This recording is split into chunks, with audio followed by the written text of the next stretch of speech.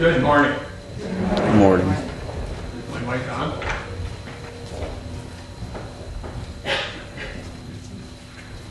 Try it again. Oh, yeah. Okay. For those of you who don't know me, I'm Pastor Bruce Hanneman. I served congregations in Wyoming, Nebraska, and in Minnesota until retiring about a year ago.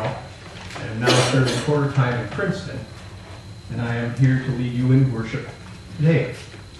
We'll be following the order of worship as is outlined for us in our service folder, following the order of worship on pages 172 and following in our Christian worship hymnal. On the secular calendar, we have reached the second Sunday after Pentecost, but on the church calendar, we've reached the second Sunday after Pentecost. On the secular calendar, today is Father's Day. And that's probably more well-known among the people in our community. So today we are going to focus on a gospel text that helps us to appreciate the role that Christian fathers play in seeing that their children are reared in the teaching and admonition of the Lord. But it really applies to every Christian in general. So we'll focus on fathers, but it applies to us all. We'll begin our service with a hymn. Our opening hymn is 871.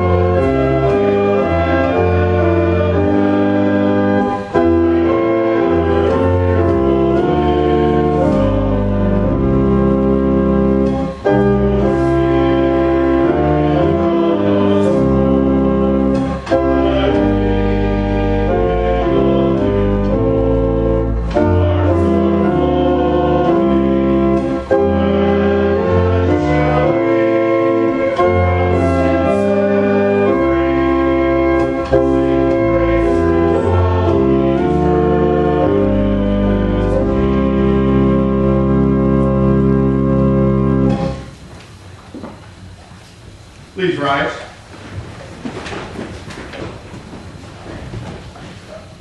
In the name of the Father, and of the Son, and of the Holy Spirit. Amen. Continue with the confession of sins. If we claim to be without sin, we deceive ourselves, and the truth is not in us. If we confess our sins, God is faithful and just, and will forgive us our sins, and purify us from all unrighteousness. Let us confess our sins to the Lord. Holy God, gracious Father, I am sinful by nature, and have sinned against you in my thoughts, words, and actions. I have not loved you with my whole heart. I have not loved others as I should. I deserve your punishment both now and forever. But Jesus, my Savior, paid for my sins with his innocent suffering and death. Trusting in him, I pray, God have mercy on me, a sinner.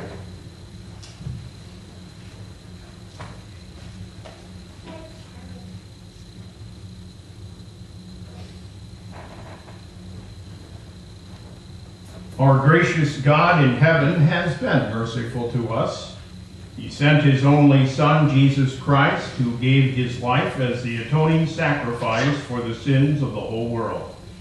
Therefore, as a servant, a called servant of Christ, and by his authority, I forgive you all your sins. In the name of the Father, and of the Son, and of the Holy Spirit. Amen.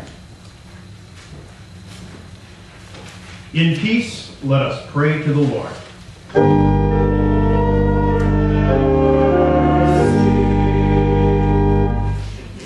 For the peace from above and for our salvation, let us pray to the Lord.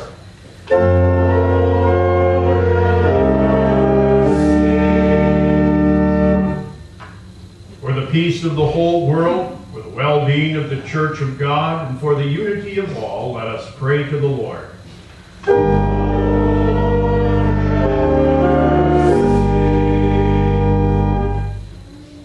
For this holy house and for all who offer here their worship and praise, let us pray to the Lord.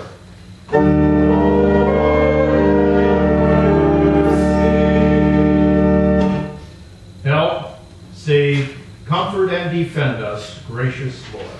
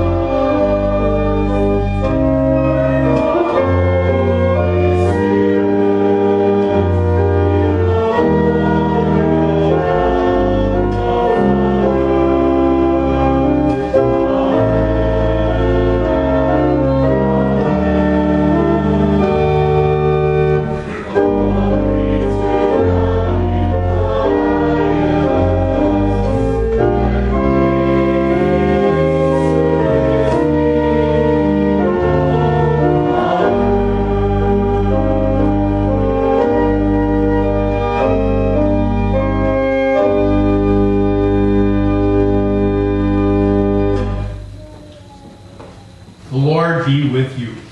And also with you. Let us pray.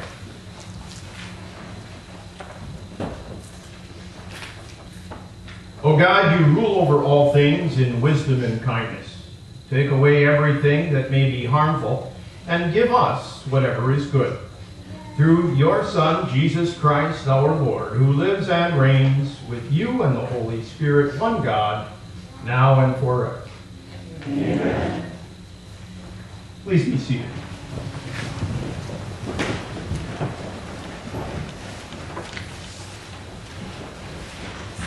First of our scripture lessons is taken from the Old Testament book of Isaiah. We read from chapter 43, beginning at verse 8. In this section of scripture, the Holy Spirit, through the prophet Isaiah, is challenging the nations and God's people to talk about a God who is more superior to himself. His assertion, there is none. And God's people are to be a testimony of that. We read, "Lead out those who have eyes but are blind, who have ears but are deaf. All the nations gather together and the peoples assemble. Which of their gods foretold this and proclaimed to us the former things? Let them bring in their witnesses to prove they were right, so that others may hear and say, it is true. You are my witnesses, declares the Lord, and my servant whom I have chosen, so that you may know and believe me and understand that I am he. Before me no God was formed, nor will there be one after me. I, even I, am the Lord, and apart from me there is no Savior. I have revealed and saved and proclaimed, I, and not some foreign God among you. You are my witnesses, declares the Lord, that I am God. Yes, and from ancient times I am he. No one can deliver out of my hand when I act. Who can reverse it?"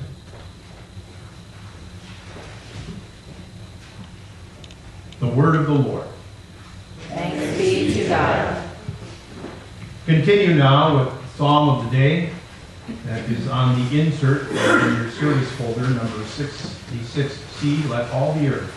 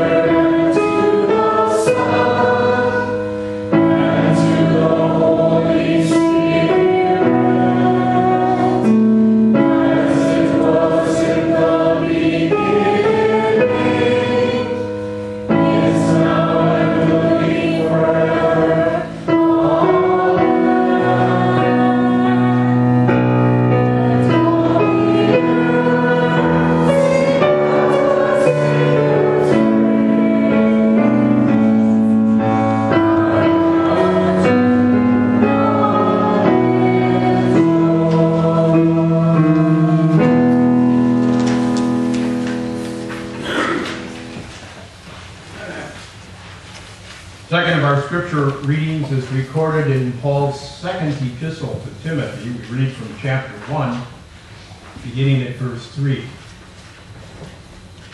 We don't know much about Timothy's father. In fact, it was probably Paul who was a father figure to him. But Timothy's was greatly influenced by both his mother and grandfather, and so he became a very valuable asset to Paul in his ministry. And in these words, Paul is reminding him that the gospel is not always well received, but he should not be ashamed of the testimony of the Lord, even though at the time Paul was a prisoner. We read, I thank God whom I serve as my ancestors did with a clear conscience. As night and day I constantly remember you in my prayers. Recalling your tears, I long to see you so that I may be filled with joy. I am reminded of your sincere faith, which first lived in your grandmother Lois and in your mother Eunice, and, I am persuaded, now lives in you also. For this reason, I remind you to fan into flame the gift of God which is in you through the laying on of my hands. For the Spirit God gave us does not make us timid, but gives us power, love, and self-discipline. So do not be ashamed of the testimony about our Lord or of me, his prisoner. Rather, join with me in suffering for the gospel by the power of God. He has saved us and called us to a holy life, not because of anything we have done, but because of his own purpose and grace. This grace was given us in Christ Jesus before the beginning of time. But it is now then revealed through the appearing of our Savior, Christ Jesus, who has destroyed death and has brought life and immortality to light through the gospel. The word of the Lord. Thanks be to God. Please rise for the reading of the gospel.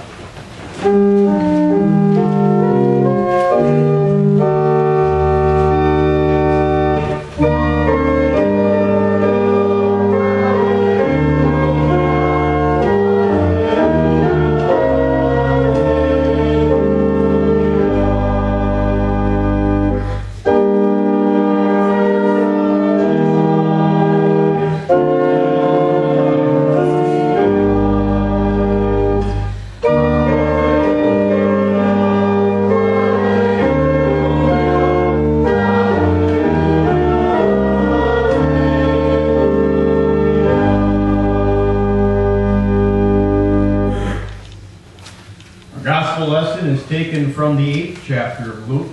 We read from beginning at verse 26. It's a rather interesting account in which Jesus appeared in the region of the Gerasenes and was approached by a man possessed by many demons. In this instance, we see that sometimes the power that God exerts is so frightening that the people don't want him around. In this instance, he saw to it that the man who was healed would bear witness for the gospel. We read, they sailed to the region of the Gerasenes, which is across the lake from Galilee. And when Jesus stepped ashore, he was met by a demon-possessed man from the town. For a long time, this man had not worn clothes or lived in a house, but had lived in the tombs. When he saw Jesus, he cried out and fell at his feet, shouting at the top of his voice, "What do you want with me, Jesus, Son of the Most High God? I beg you, don't torture me." For Jesus had commanded the impure spirit to come out of the man. Many times it had seized him, and though he was chained hand and foot and kept under guard, he had broken his chains and had been driven by the demon into solitary places. Jesus asked him, "What is your name?" "Legion," he replied, because many demons had gone into him. And they begged Jesus repeatedly not to order them to go into the abyss. A large herd of pigs was feeding there on the hillside. The demons begged Jesus to let them go into the pigs, and he gave them permission. When the demons came out of the man, they went into the pigs, and the herd rushed down a steep bank into the lake and was drowned. When those tending the pigs saw what had happened, They ran off and reported this in the town and countryside. And the people went out to see what had happened.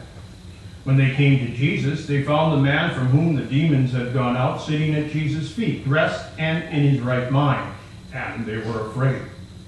Those who had seen it told the people how the demon-possessed man had been cured. And all the people of the region, the Gerasenes, asked Jesus to leave them because they were overcome with fear. So he got into the boat and left. The man from whom the demons had gone out begged to go with him, but Jesus sent him away, saying, "Return home and tell how much God has done for you." So the man went away and told all over town how much Jesus had done for him. The Gospel of the Lord. Praise be to you, O Christ. Please be seated. We'll continue with next hymn, number 744, Rise, Shine,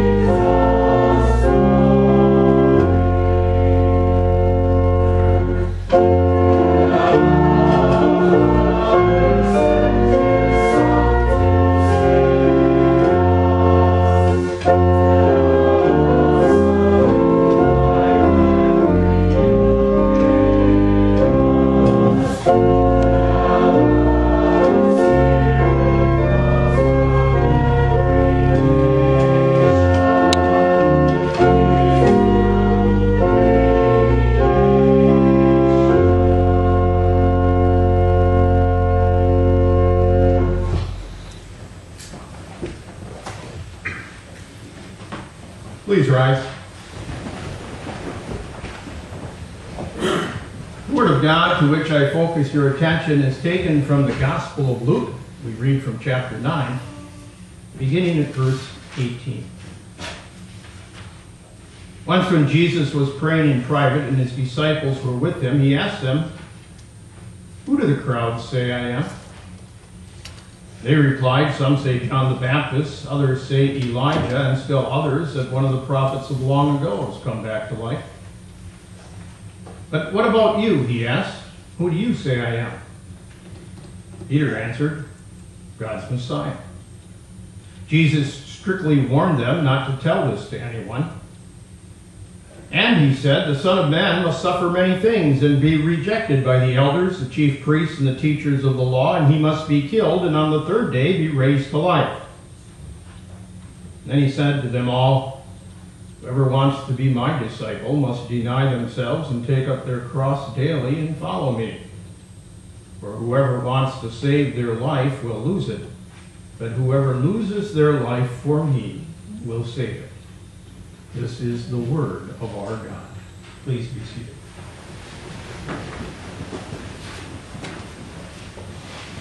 Beginning of the service, I reminded you that the church calendar, it is the second Sunday of Pentecost. That's the season of the church year in which we focus on how we can show our appreciation for God's work of redemption.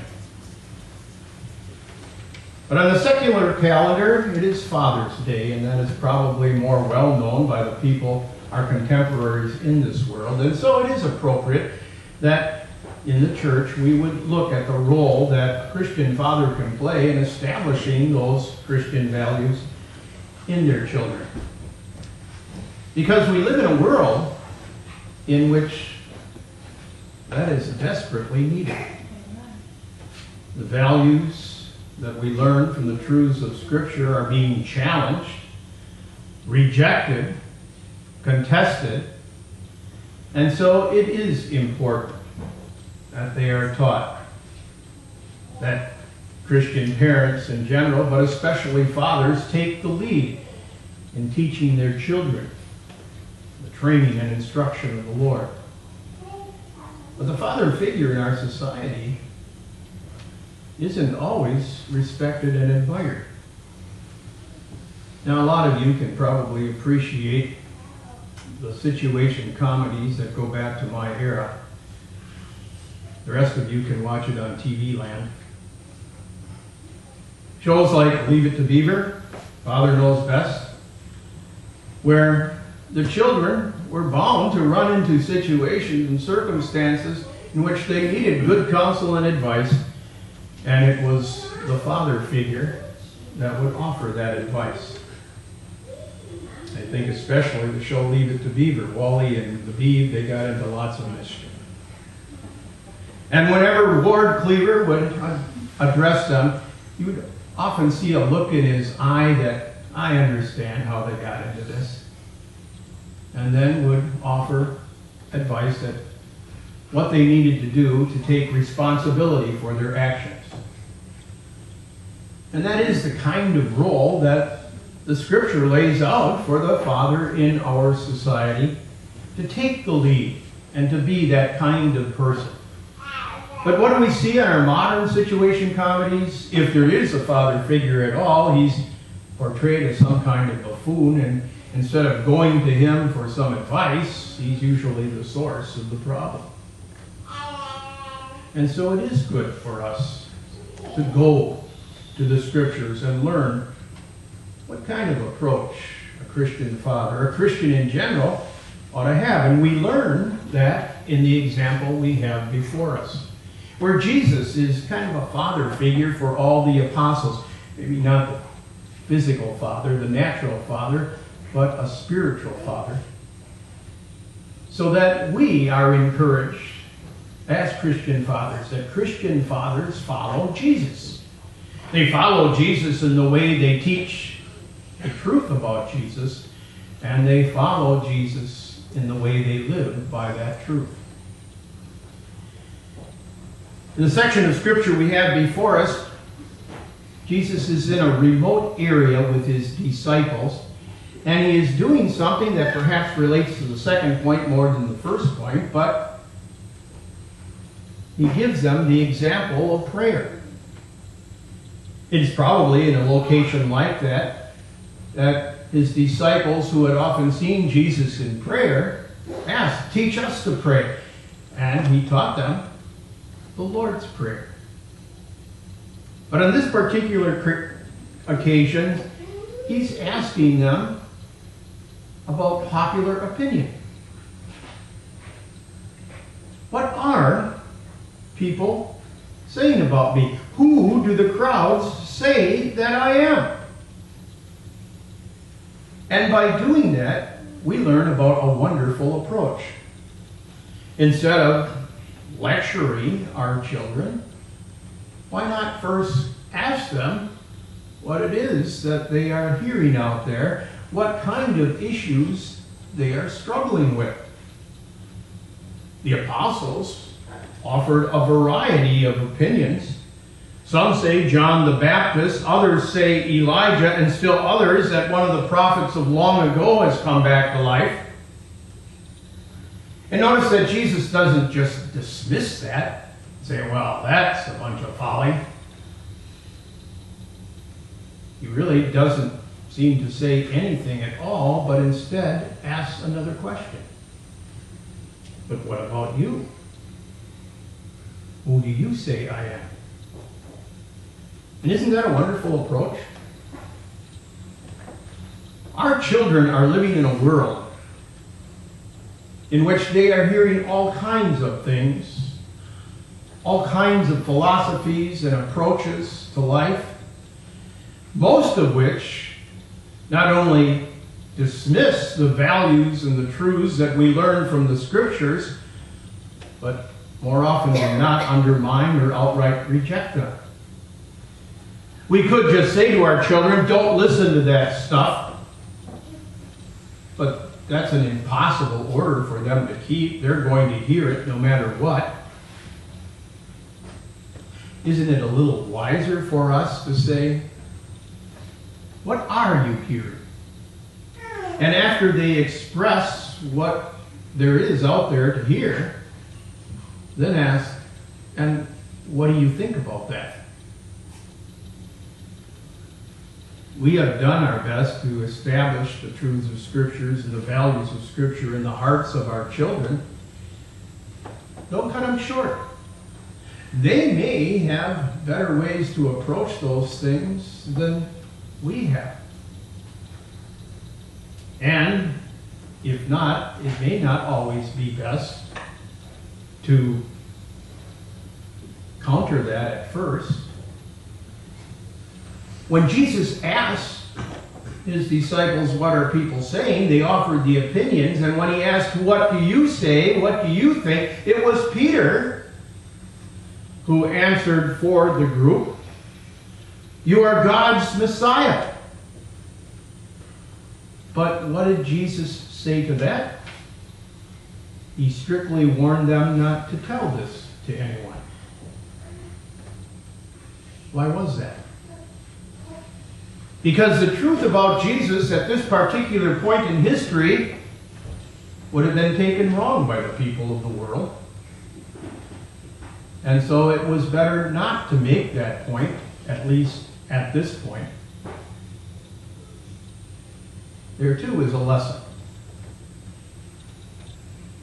The world isn't always ready to hear what we have to share.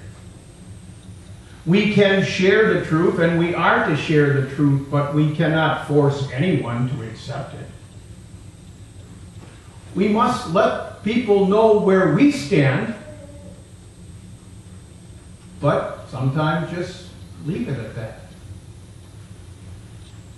That may be one of the reasons that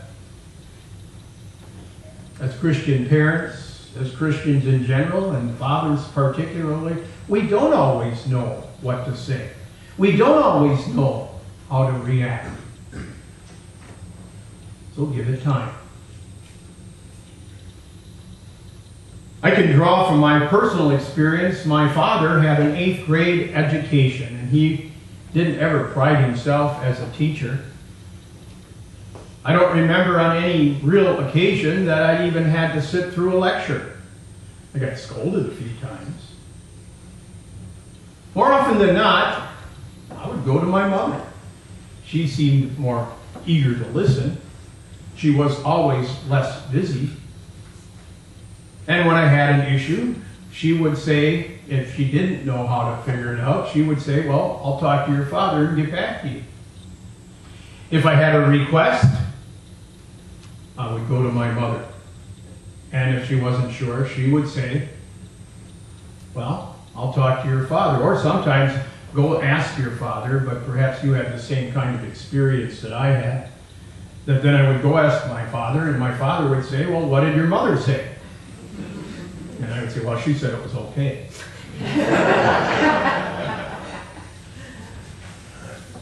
But my father wasn't. He didn't pride himself as a teacher. But he did always see that we were in church on Sunday morning. In fact, my dad owned a grocery store, and he had a little corner office. And in that office, there was a calendar. It was from some insurance company. It was outdated, but there was a saying on that calendar that said, "Don't send your children to church, take them." And that's what he did. He would see to it that we were in church on Sunday morning because that is where he knew we were going to learn the truth about Jesus. And when we got older, late high school years, early college years, he would say, "I understand that you're prone to get into mischief, but you just know that if you crawl in early in the morning, you're still going to church." And we did. And so that's the way he taught us. He taught us the way Jesus taught his disciples, by taking them. They were followers of him. They learned from his examples. In my case, I learned that Jesus was important to my father. When I was asked, "What are you going to be when you grow up?" before I could answer, my father would say, "He's going to be a pastor." Here I am. I wasn't always sure about that. But he had it in his heart that he would like to have done that, but his life went in a different direction. He never went beyond the 8th grade. But he encouraged me by example, and in that way his faith was shared. But that isn't all Jesus says, is that we should teach them the truth about him.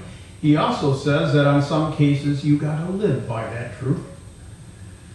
After warning them not to tell anyone that he was the Messiah, he then shared with them what the Messiah would experience. He said, "The Son of Man is going to be rejected by the elders, the chief priests, and teachers of the law. He must be killed, and on the 3rd day be raised to life." A Messiah that would suffer for the people, that wasn't the image that any of the apostles had. It certainly wasn't the image that any of the people had. But it was exactly what God intended. Jesus knew that full well, and he was willing to endure all those things for the likes of us. And the apostles would witness that to their own heartbreak. And Jesus told them, "And if you want to be my disciple, if you want to be my follower, you must deny yourselves, take up your cross, and follow me. For whoever wants to save their life will lose it, but whoever loses their life for me will save it." And so it is that we live in a world in which we can expect that those values that we treasure from the Scriptures are going to be challenged. They're going to be undermined, and it's not always going to be easy to stand up for them. And that has been true throughout the generations. There has been Christian martyrdom since the time of Christ. And it comes in various forms. In our current contemporary times, it seems it comes in the form of ridicule more than anything else. But again, we can't force our beliefs on anyone, but we certainly can share them. And there is nothing more powerful than just offering a humble example. That we share with others what we believe, the values that we hold, and then we leave it at that. People will know where we stand, and we may suffer some ridicule, some insults. But those philosophies of the world, even the current ones, they come and go. God's truth will stand the test of time. We can be certain of that. And so there is no better advice, whether you're a Christian father, whether you're a Christian in general, a Christian parent, to follow Jesus, to share the truth about him, and to live by that truth. And we all have to admit that we have our moments, but we probably fail as often as we succeed. But that's the beauty of it all. That we aren't saved because we always get it right. We are saved because Jesus got it right. Jesus lived and died for us, and that's why we can be certain we stand forgiven. And because we are certain that we stand forgiven, we are to commit ourselves to be the kind of shining lights in this sin-darkened world and the salt of the earth that only by God's grace we can be. And we will be that if we follow Jesus. Follow him in the way we teach the truth about him, and follow him in the way we live by that truth. So may God help us all to do that to the glory of his saving name. Amen. Please rise. Now may the God of hope fill you with all joy and peace as you trust in him, so that you may overflow with hope by the power of the Holy Spirit. Amen. Join now in confessing our mutual Christian faith using the words of the Apostles' Creed. I believe in God the Father Almighty, maker of heaven and earth. I believe in Jesus Christ, his only Son, our Lord, who was conceived by the Holy Spirit, born of the Virgin Mary, suffered under Pontius Pilate, was crucified, died, and was buried. He descended into hell. The third day he rose again from the dead. He ascended into heaven, and is seated at the right hand of God the Father Almighty. From there he will come to judge the living and the dead.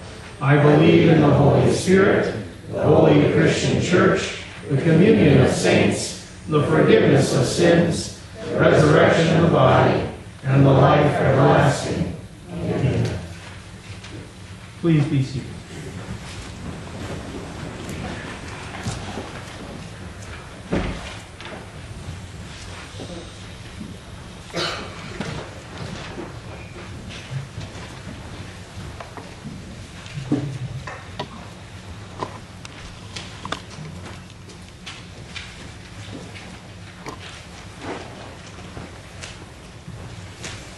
Maybe I should have had you stay standing.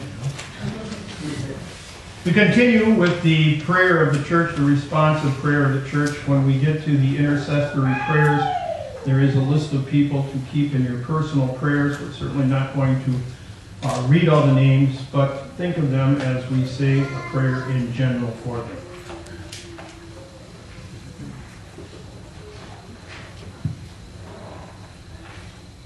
Eternal Lord, give us peace as we ponder the good news that you forgive our sins in Christ. Lead us to see clearly the path you have laid out for us. Work in us so that we believe and live the word we have heard today. Provide courage and compassion to all who preach and teach your word. Fill them with love like yours as they proclaim your grace to us and all people. Move us to love all ministers of the word wherever they serve.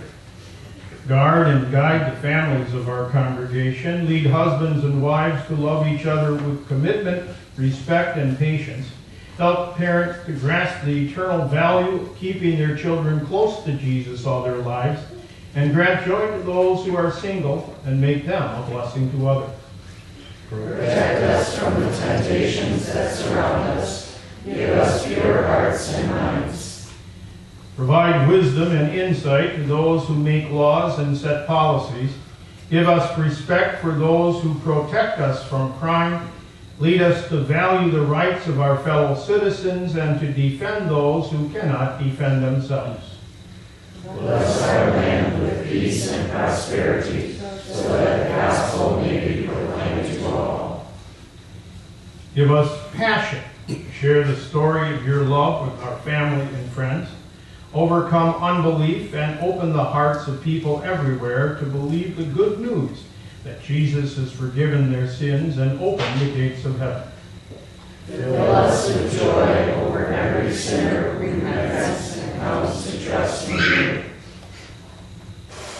Send your healing power to those who are sick and suffering in body or mind. And hear us as we remember them in our personal prayers. And also, Holy Spirit, thank you for the message of unchanging truth as you tirelessly undermine, as people work to tirelessly undermine its authority, thwart the attacks against your church, and bless our synod and especially our district with men who are faithful to your message. Gracious Lord, also protect your children from temptations to which they are susceptible when facing sickness and trials. Keep them from challenging your goodness.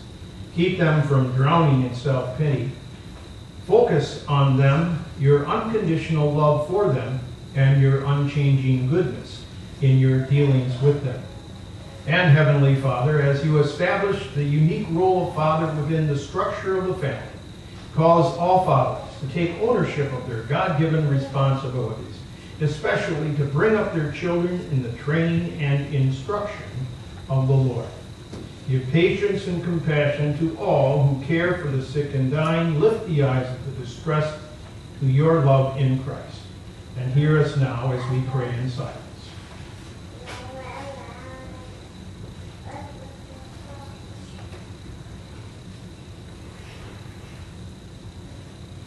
Gracious God, you govern and direct all things, and you love all people. Hear our prayers, spoken and silent, and answer them in your wisdom and grace. In Jesus' name we pray. Amen. This time our offerings will be deaf.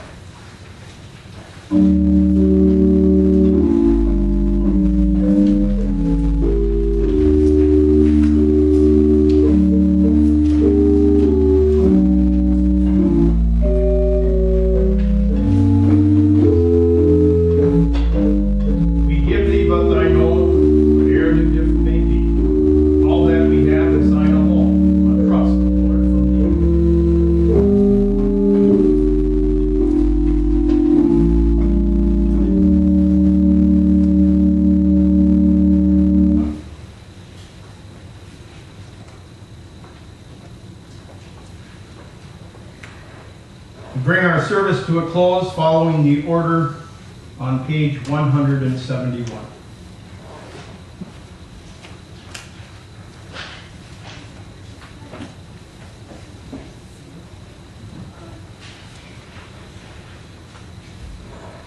Is this the time for the closing hymn? Yes. Our closing hymn is number 640. God's Word is our great heritage.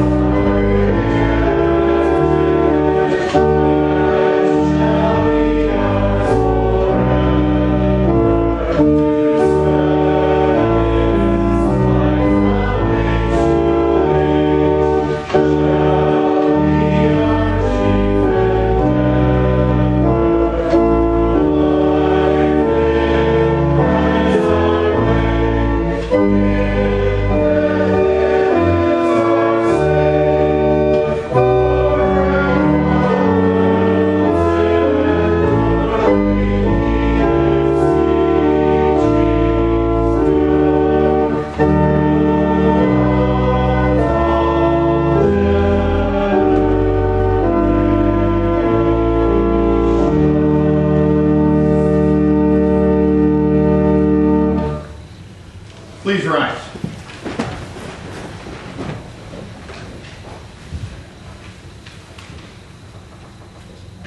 We pray, Almighty God, we thank you for teaching us the things you want us to believe and do. Help us, by your Holy Spirit, to keep your word in pure hearts, that we may be strengthened in faith, guided in holiness, and comforted in life and in death.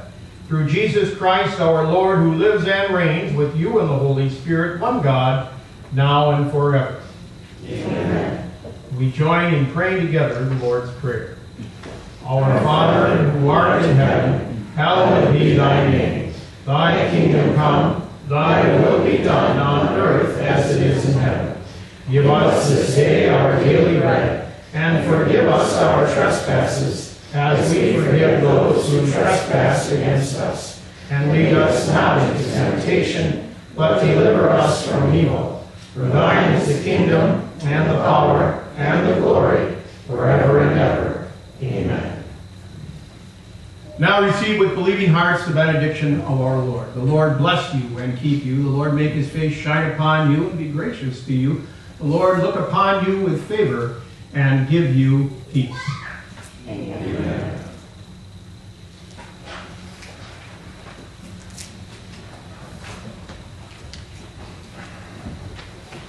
I believe we're done.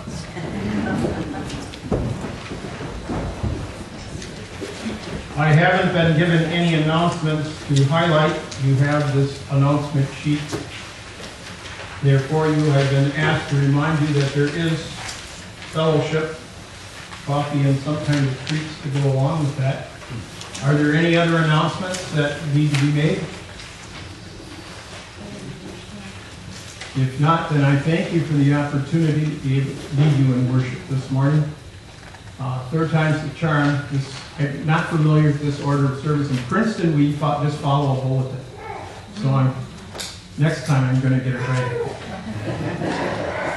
I will usher you out. I'm not sure what your custom is, but that's my custom.